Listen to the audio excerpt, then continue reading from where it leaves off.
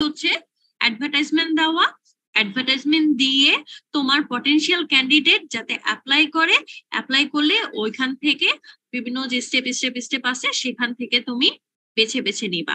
এখন বেছে বেছে যে নিবা, বেছে বেছে নিতে গেলে যে প্রসেস গুলো ফলো করে তুমি বেস্ট ক্যান্ডিডেট কে যখন সিলেক্ট করবা, সেই পদ্ধতিটাকে আবার বলতেছি আমরা সিলেকশন। তো আমাদের এই যে একটা এমপ্লয়িকে আমরা যখন একটা অর্গানাইজেশনের জন্য নিব, সেই প্রসেসটাকে আমরা তাহলে দুইটা নামকরণ করতেছি। একটা অ্যাডভার্টাইজমেন্ট যখন দেওয়া হয় তাকে আমরা বলতেছি রিক্রুটমেন্ট প্রসেস, আর যখন অ্যাডভার্টাইজমেন্টের মাধ্যমে ওই লোকটা অ্যাডভার্টাইজমেন্ট দেখলো, দেখে অ্যাপ্লাই করলো, অ্যাপ্লাই করার পরে কি হয়, স্ক্রুটিনাইজিং করা হয়, যে দেখা হয় সে আসলে পোস্টের জন্য ক্যাপাবল কিনা, এইভাবে দেখে দেখে আরো অনেক ভাবে নেয়।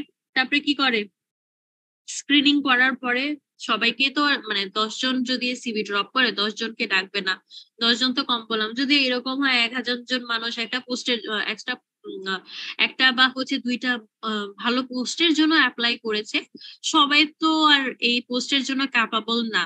পটেনশিয়াল ক্যান্ডিডেট কে হবে সেটা আসলে বের করার দায়িত্ব এইচআর ডিপার্টমেন্টে যারা আছে তাদের। তো তাদের রিকোয়ারমেন্ট অনুযায়ী যারা মিট করতে পারবে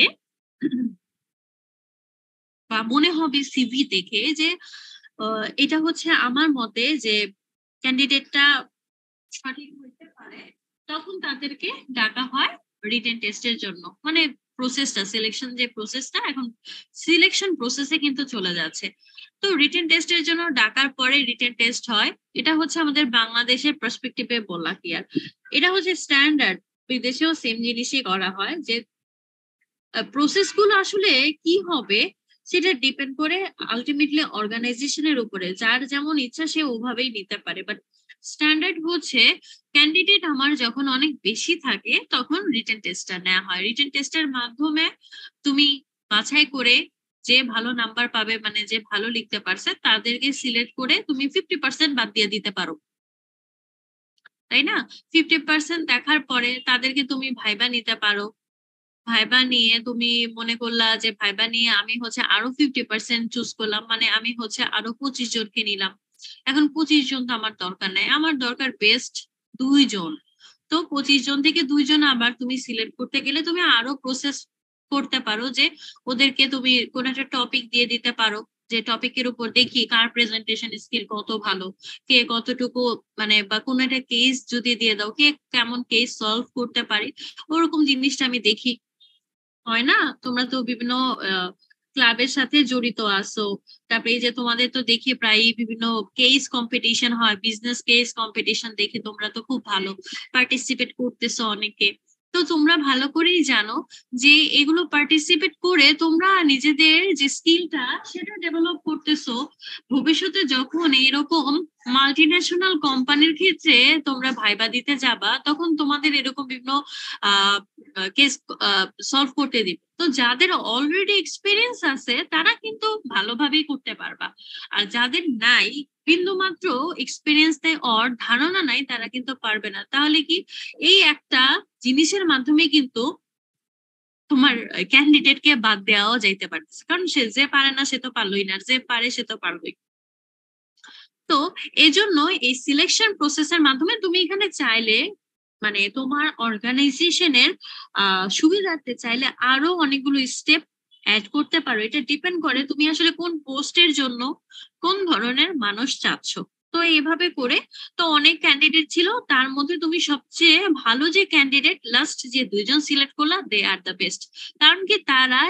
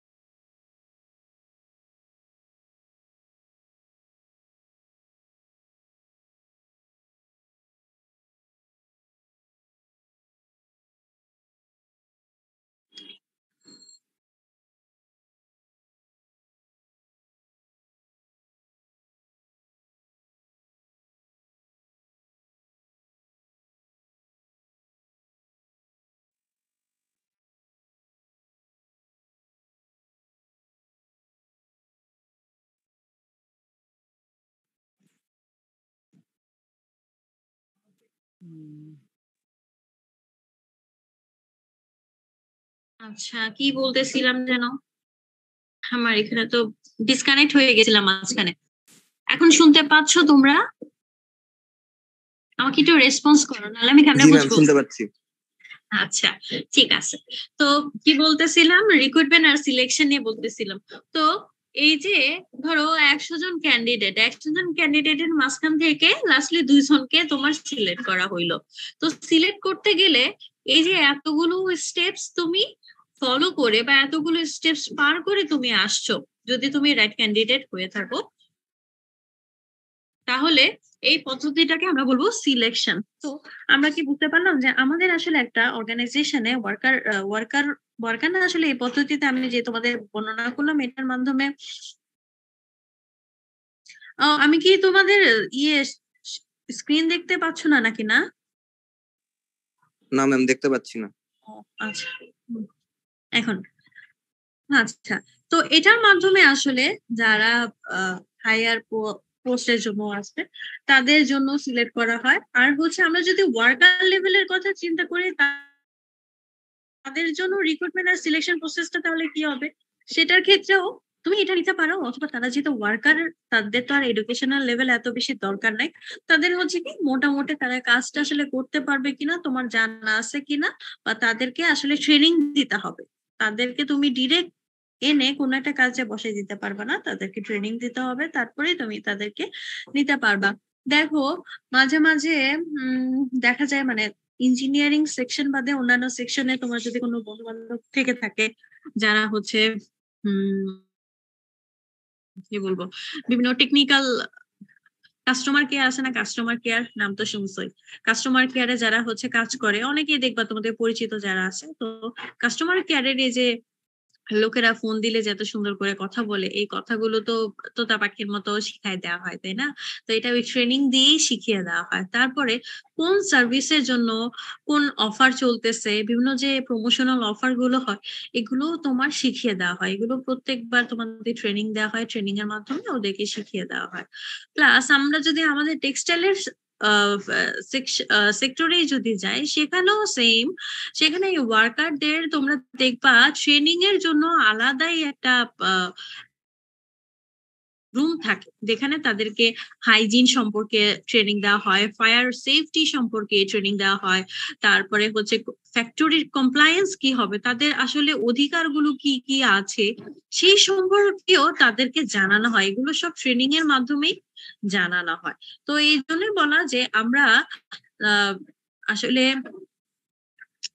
কাদেরকে নিব সেটা ডিপেন্ড করতেছে কোন ধরনের লোকজন এবং কোন ধরনের পোস্টের জন্য আমরা তাদেরকে নেব সেইটার উপরে। তো এই জন্য রিক্রুটমেন্ট আর সিলেকশন যে প্রসেস, সেটা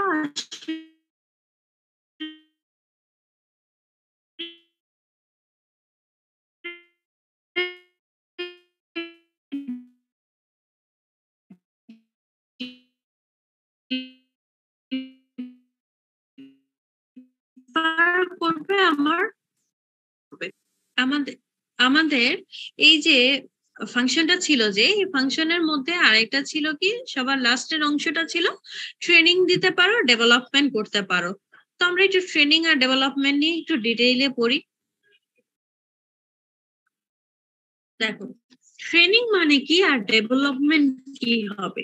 ট্রেনিং আর ডেভেলপমেন্টের মধ্যে ডিফারেন্স আছে, দুইটা কিন্তু সেম জিনিস না। ট্রেনিং হচ্ছে কি, তোমার কোন একটা কাজ তুমি করতে যাবা, একটু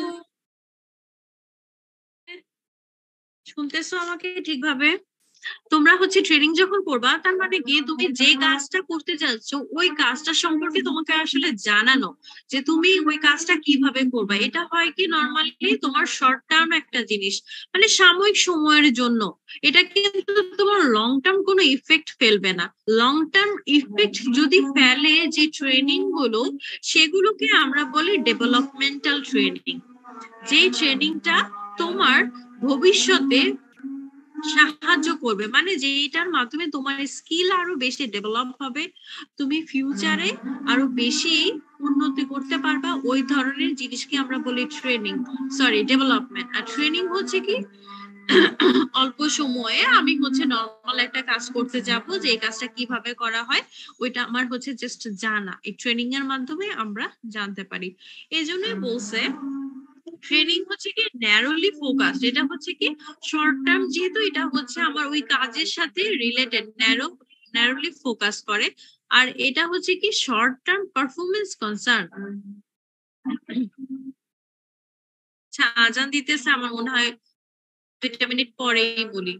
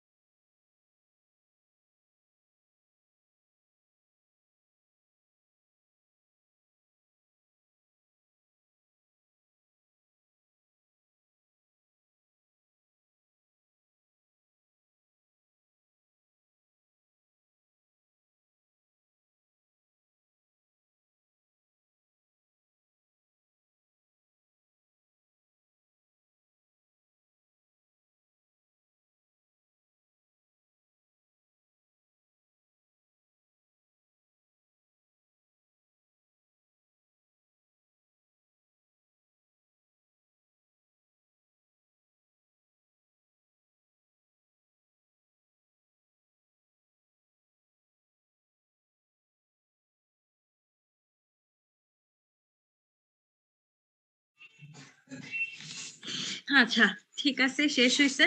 তো আবার একটু বলি, ট্রেনিং হচ্ছে কি আমার বর্তমানে যে কাজটা করতে হবে এই কাজটা সম্পর্কে জাস্ট জানানো, যে তুমি এই কাজটা এইভাবে এভাবে করবা। এখন আর ডেভেলপমেন্ট হচ্ছে লং টার্ম, তোমার মধ্যে কি স্কিল আছে সেই স্কিলটা যদি কোনো একটা প্রোগ্রামের মাধ্যমে বের করে আনা যায় বা ওই স্কিলটা ডেভেলপ করা যায়, তখন আমরা তাকে বলি ডেভেলপমেন্ট। এখন ট্রেনিংটা কিন্তু হয় তোমার সাময়িক সময়ের জন্য, যেটা মাত্রই বললাম না, ওই কাস্টমার কেয়ারের প্রতিনিধিরা যারা আছে তারা ধরো নতুন একটা অর্গানাইজেশনে জয়েন করলো, সেটা হচ্ছে কি আমি যদি বলি সিম অপারেটর, মানে সিম অপারেটিং যে কোম্পানিগুলো আছে, ধরো বাংলা লিংকে জব করে। আর একজন কাস্টমার কেয়ার প্রতিনিধি আছে যে হচ্ছে কাজ করে তোমার আমাদের আড়ং এর যে সুপার শপ সেখানে। তো তার যে দায়িত্ব আর বাংলালিংকে যে কাজ করে তার দায়িত্ব অবশ্যই সেম হবে না, তার কাজটা ডিফারেন্ট। সো তাদের জন্য আলাদা আলাদা দুইটা ট্রেনিং এর ব্যবস্থা করা হইলো। এখন ওই ইন্ডিভিজুয়াল মানুষের মধ্যে আসলে কি স্কিল আছে, সেই স্কিলটা যখন ট্রেনিং এর মাধ্যমে বের করে আনার চেষ্টা করা হয়, তখন আমরা তাকে বলবো ডেভেলপমেন্ট। এখানে ডেভেলপমেন্টের ট্রেনিং হবে আলাদা, আর এই নর্মাল যে ওয়ার্ক রিলেটেড ট্রেনিং সেটা কিন্তু আলাদা জিনিস। যেমন মাঝে মাঝে তোমরা এই যে একটু আগে বললাম, যারা অলরেডি বিভিন্ন কম্পিটিশন বিজনেস রিলেটেড বিভিন্ন কম্পিটিশন হয়, বা হচ্ছে যারা ডিবেটের কথাটা বলি, এটা অনেক বেশি সহজ হবে বুঝতে, যে যারা ডিবেট করতে করতে কিন্তু তোমাদের মধ্যে ওই স্কিলটা ডেভেলপ হয়ে গেছে, তোমাদের যে কোনো একটা টপিক যদি দিয়ে দেওয়া হয়, এখানে তোমরা ঘাটাঘাটি করে ওইটা নিয়ে ফাইট করতে পারবা।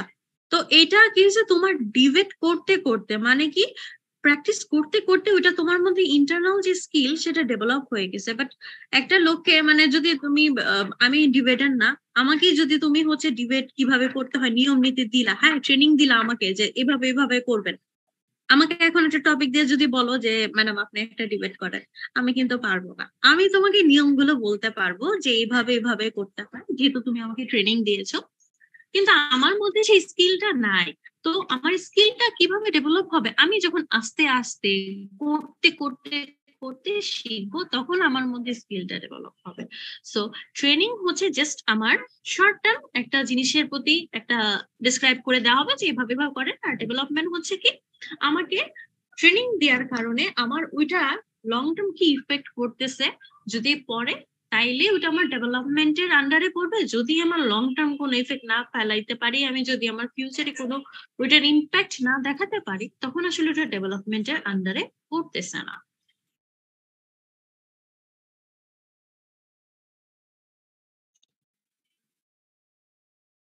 তো ট্রেনিং আর ডেভেলপমেন্টে এরকম কয়েকটা তোমার পার্থক্য দেওয়া হয়েছে। তো আমার বলা হয়েছে ট্রেনিং আর ডেভেলপমেন্টের আসলে কেন দরকার, কিসের জন্য দরকার। সবার প্রথম বলছি, আমাদের প্রোডাক্ট আর সার্ভিসের কোয়ালিটি আমি বাড়াইতে চাই, এই জন্য আমার দরকার। কারণ কি, আমরা একটা কোয়ালিটি ফুল প্রোডাক্ট যদি বানাতে চাই, আমার অবশ্যই কি করতে হবে? কোয়ালিটি ফুল প্রোডাক্ট তুমি কিভাবে বানাইতে পারবা? তুমি ভালো র ম্যাটেরিয়াল ব্যবহার করো, ভালোভাবে কোয়ালিটি চেক করো প্রত্যেকটা স্টেপে স্টেপে, মানে কোয়ালিটি কন্ট্রোল আর কোয়ালিটি অ্যাসিওর করো, তাহলেই তুমি কোয়ালিটি ফুল প্রোডাক্ট বানাইতে পারবা। এখন যারা কোয়ালিটিকে কন্ট্রোল করবে, কোয়ালিটি অ্যাসুরেন্সের কাজ এক ধরনের, কোয়ালিটি কন্ট্রোলার যারা, তাদের কাজ কিন্তু আরেক ধরনের। তো কোয়ালিটিকে যারা কন্ট্রোল করবে, সাপোজ কোয়ালিটি কন্ট্রোলকে আরেকটু ন্যারো করে নিয়ে আসি, ধরো কোনো একটা গার্মেন্টকে যে ইন্সপেক্ট করবে, মানে ইন্সপেকশন যে করবে, তাকে তুমি যদি ট্রেনিং না দিয়ে দাও, মানে তুমি তো তাকে যদি না আগে থেকে বলে দাও যে তুমি এই জায়গায় ভুলগুলো ধরবা, মানে তুমি যে কাজটা করতেছো, যে টি শার্টটা বানাইছো, এখানে কোথায় ভুল হইতে পারে, একজন আই ইঞ্জিনিয়ার বলে দেয়, বা হচ্ছে ওই স্টাইলটা নিয়ে যে কাজ করতেছে, সে ওই লোকদেরকে ইন্সপেক্ট যারা করবে তাদেরকে নিয়ে আলাদা একটা রুমে নিয়ে দেখায় দেয় যে এইভাবে এইভাবে তোমরা কাজগুলো করবা, এই এই পয়েন্ট গুলো নোট ডাউন করবা যদি এই ডিফেক্ট গুলো তোমরা পাও। তো এই জন্যই আমরা কোয়ালিটি যদি ইনশিওর করতে চাই, মানে কোয়ালিটি ফুল প্রোডাক্ট ইনশিওর করতে চাই, আমার ইন্সপেকশন অবশ্যই করতে হবে। তো ইন্সপেকশন কিভাবে করবা সেটার একটা ট্রেনিং দিতেছো। তারপরে তুমি কোয়ালিটি কন্ট্রোল করতে গেলে, কোয়ালিটি ফুল প্রোডাক্ট যেহেতু বানাতে যাও, তোমার টেস্ট করতে হবে। এই যে তোমরা দেখতেছো ল্যাবে এতগুলো টেস্ট করে, এই যে ল্যাবে যারা টেস্ট গুলো করে, তারা হচ্ছে জানে কিভাবে টেস্ট গুলো করতে হয়। কিন্তু তুমি ওই যে টেস্ট করতে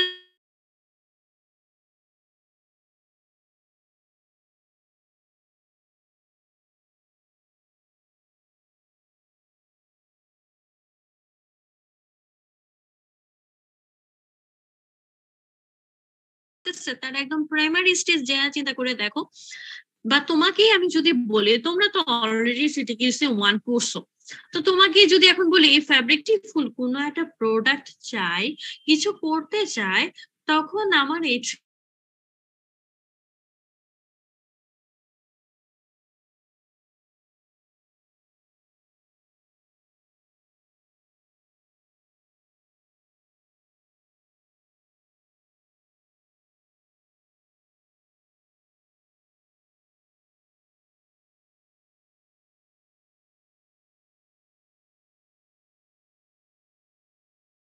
আমি কতক্ষণ মিউট ছিলাম বাইরে।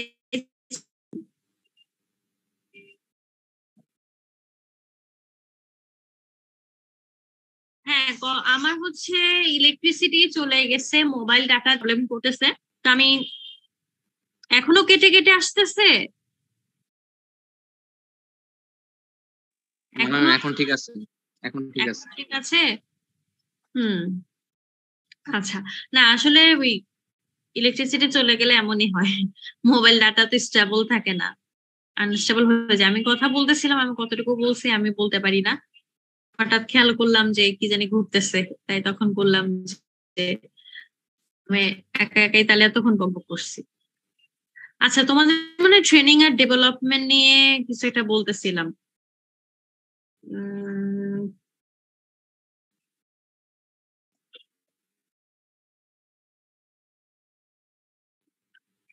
দেখতে পাচ্ছ তো, তাই না? জি এই ম্যাম। যে এখানে বলতেছিলাম তো আমি আমার মানে আমি এই স্লাইডটা পড়ি আমার পড়া শেষ করবো আর ম্যাম হঠাৎ ক্লিয়ারলি শোনা যাচ্ছে না ম্যাম। না এই স্লাইডটা ম্যাম কথা কেটে কেটে আসতেছে। সময় লাগবে আমার শেষ করতে। তো এখন আচ্ছা ঠিক আছে, তোমাদের টাইমও তো প্রায় শেষ, 1 ঘন্টা ক্লাস দিব বলছিলাম। সময় হয়ে গেছে হ্যাঁ, এক কাজ করো তাহলে, ইনশাল্লাহ নেক্সট ক্লাসে আবার তোমাদেরকে আমি পড়াবো। আর হচ্ছে সবাই হচ্ছে নাম সুন্দর করে লিখছো আশা করি, মানে নাম বলতে রোল নাম্বারটা ঠিক করে লিখছো, আমি ওখান থেকে বের করে নিব নে। আর সবচেয়ে ভালো হইতো অবশ্যই এখানে ডিপার্টমেন্টও দাঁড়াও দেখি তোমাদের চেহারাগুলো।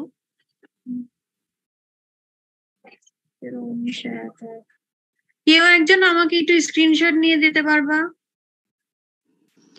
আসসালামু আলাইকুম ম্যাম। হ্যাঁ, ওয়ালাইকুম আসসালাম। আমি হচ্ছে আসলে জয়েন ছিল, কারেন্ট তো চলে গেছে কিছু ম্যাম, এখন স্ক্রিনশট নিলে আসলে ম্যাম অনেকে বাদ যাবে। আচ্ছা ঠিক আছে, সমস্যা নাই, যদি জয়েন করে থাকে সেটা জি ম্যাম। আমার ইয়েতে রেকর্ড হয়ে থাকবে, সমস্যা নাই, আমি তাহলে ওখান থেকে দেখে নেবো না। ঠিক আছে, তাহলে আজকে এই পর্যন্তই থাকো, ইনশাল্লাহ নেক্সট ক্লাসে আবার পড়াবো। ওকে, আমি শেষ করে দিচ্ছি তোমাদের। আসসালামু আলাইকুম। আসসালামু আলাইকুম ম্যাম। ওয়ালাইকুম আসসালাম।